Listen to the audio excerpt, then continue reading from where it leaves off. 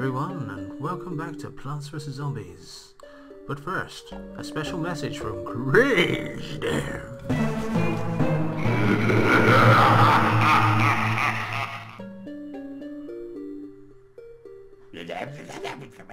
No, they used to call me Fogman because I would hang around in the fog and jump out at people. Oh, nurse with the days. Well, hello. Here we are. It's night. We're in the backyard. There's a pool. We have the Jack-in-the-Box zombie, and this is fog, and it's going to obscure half of the field, which is going to make finding out which row things are coming down lots and lots of fun. So, what should we do? It's night, so we'll take mushrooms. We'll take those as our basics ones. We'll take that as a freebie to put into the water. We'll take the walnut, and we'll take the tangle kelp. Cherry bomb and squash for those times when only those... Oh, actually, no. Let's have the doom shroom. And as our upgrade... Let's take the repeater. Let's rock. Right there, so the first zombie's going to come down there and get nobbled, which works for us. And we'll do the same deal. We'll put 4 mushrooms here, 4 mushrooms there, same as we've done with the sunflowers in these levels. They're not going to produce quite as much at the start, but I think they're going to produce a good amount, and that's all we really care about. Are coming. Just waiting for a little bit more light there, so we'll have one of those there, one of those there, one of those there.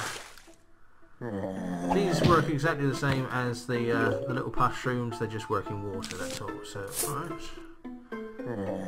First line of defense. Quarter half of our... let's hold on to that for just a sec. I want to know where the zombie's coming. I'll put one there.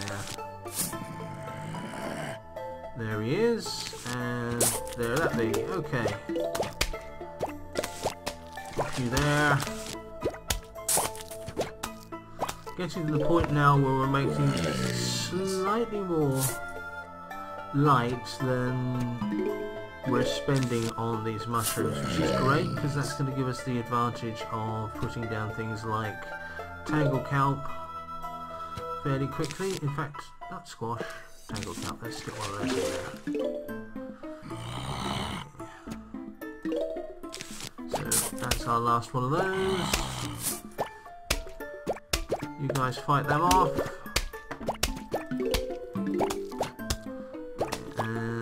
We can actually start thinking about putting some defences in. Let's stick that there. And there's our last mushroom. Put you there. Of course there's the cone head, so put you... Squash can deal with that particular problem.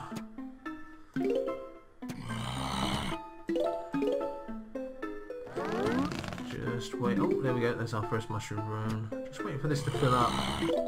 And we'll start putting down some walnuts.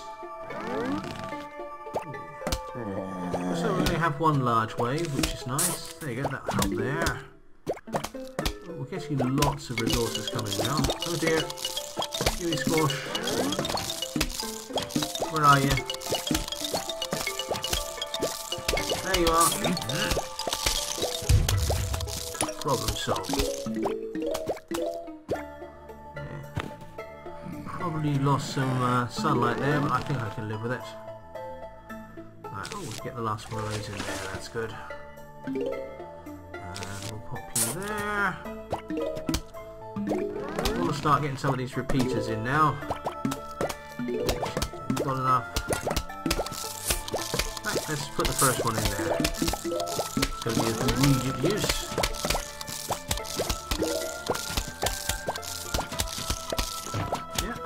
Sped things up quite nicely, I would say.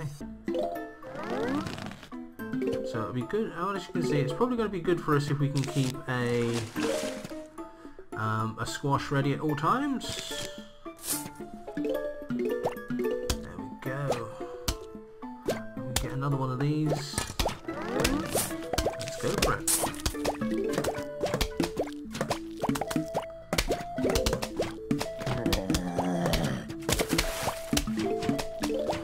This is making things harder, but not insurmountable at the moment.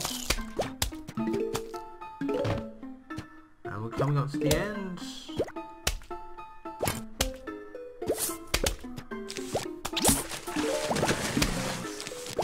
Place that tangle count.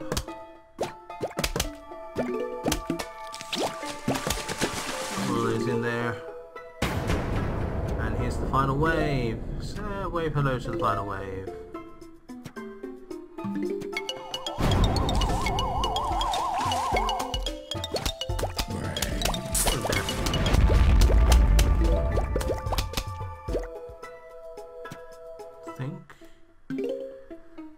What else we got left? The speed it's going, it's probably swimming.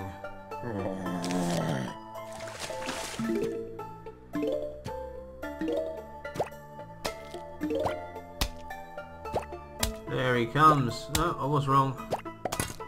Let's get a final one of these there, and that'll take care of him quite nicely.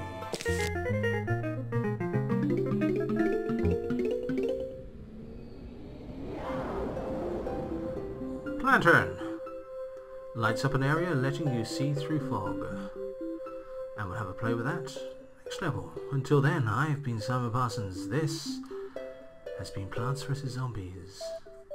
Thank you and good night.